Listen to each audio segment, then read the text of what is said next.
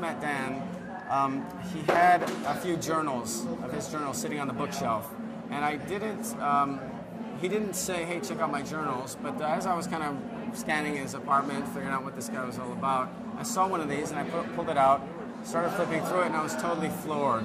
He had pictures of him with African pygmies, and he had pictures of his Land Rover with a buffalo skull on it and a human femur for the stick shift, and I thought, my God, man, this guy has got an adventurous life, and I want to figure out how he got there, what's he doing, and he said, hey, man, if you want to draw something and add it to the journal, go for it. So I thought, wow, and I was actually an art student here in Santa Barbara, and it was the first time that any friend of mine had ever suggested we draw for fun. So I thought, this guy is cool from the beginning. There's so many people I met in my life that are so big and amazing. He was just like the first one in my life that influenced me on the level of art, because I never really brought my creativity forth. And what I realized, like, years later after being around Dan and being with him, is that I was an artist and I didn't even know it. So I think what Dan did for me was make me open my eyes to something that was inside me already.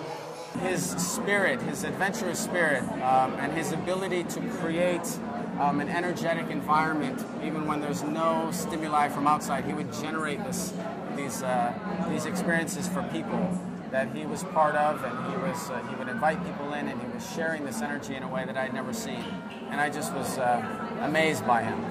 And ever since Dan died, I think about him all the time. I'm a filmmaker now, and often Dan's words, the quotes that he made up and the quotes that he resonated with, that he put in his journal, they come into my head frequently because they have to do with the way that I'm living right now.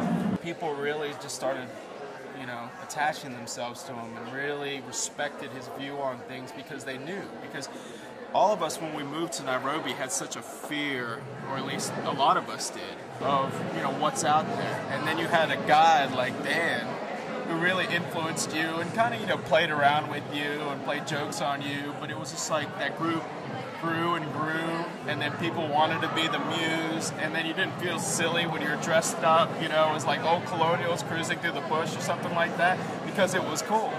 I don't know if it was cool back in the States, but then it was cool, and that's what I think.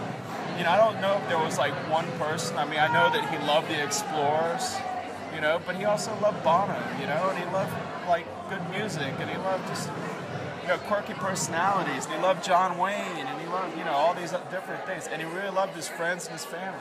So it was kind of like, hey, let's go on this, have this big party together, and kind of go through life and see what it was about. Some people influence one's life with a specific act or through a specific deed.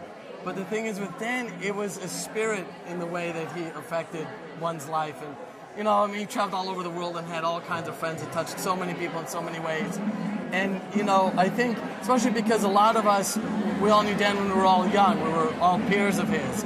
And I think the thing that he inspired us when we knew him, and he inspired us now that when we think about him, is that you can do it. You can do it, and that's what's so exciting. It doesn't have to be about Africa. It doesn't have to be about humanitarian stuff. It doesn't have to be about art. And whatever you do, just do it and enjoy it and revel in it and share it and do it again.